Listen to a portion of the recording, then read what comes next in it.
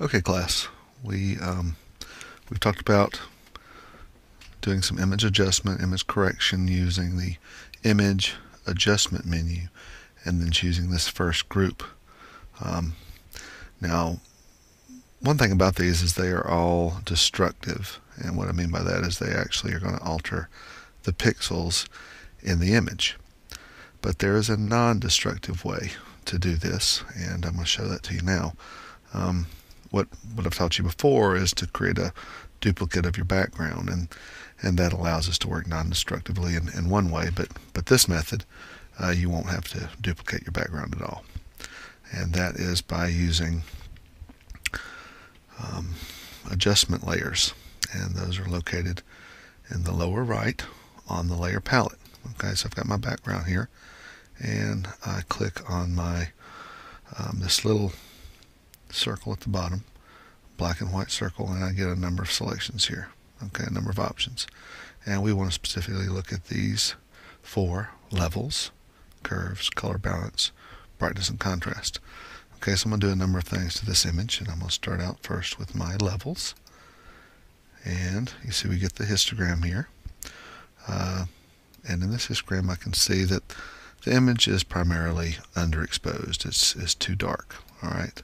My histogram, the black line doesn't quite go to the end, so I'm going to pull that in some and bring my white level up.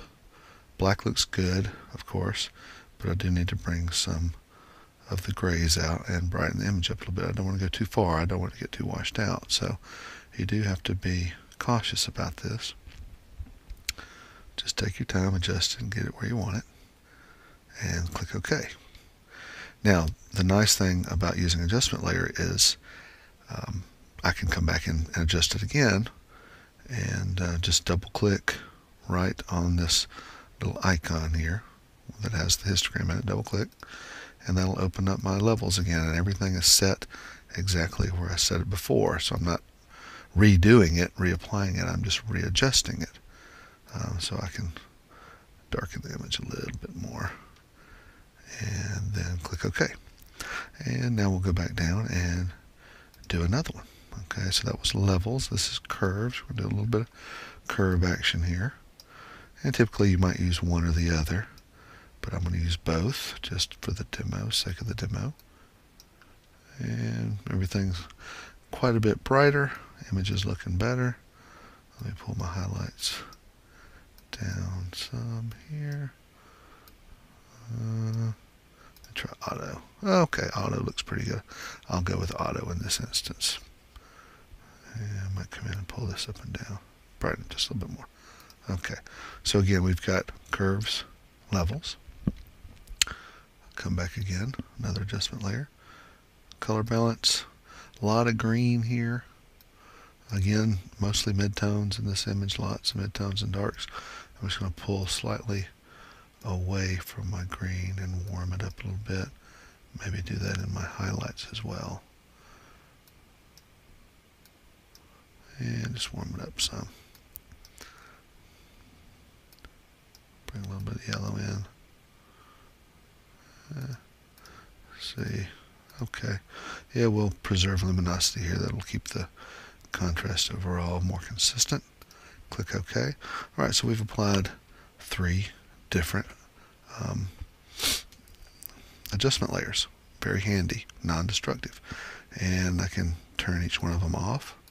Okay, you can see with the color balance off, you can see a lot more of the green. With it on, it's much warmer overall. I'll leave that off. I'll turn off the curves. Sort of has a gray cast to it. Levels, really too dark. So with these on, everything looks much better. Now if I want to turn them all off to check it just at one swoop, I can just hold the Option key down on my keyboard, hover over the eyeball on my background image and click, and all of the layers turn off. All of the layers turn back on when I click again. Okay, holding the Option key down. Very simple correction, and I have not damaged any of my pixels. Everything is still adjustable from the very beginning of the image. So very adjustments. Now remember, we are trying to create photographs that are true representations of a situation right now. We're trying to get the best, the most accurate representation of the image we can. So try to keep it to true color. Don't push anything too far. We don't want to introduce any unbelievable color at this point. Hope this is handy for you.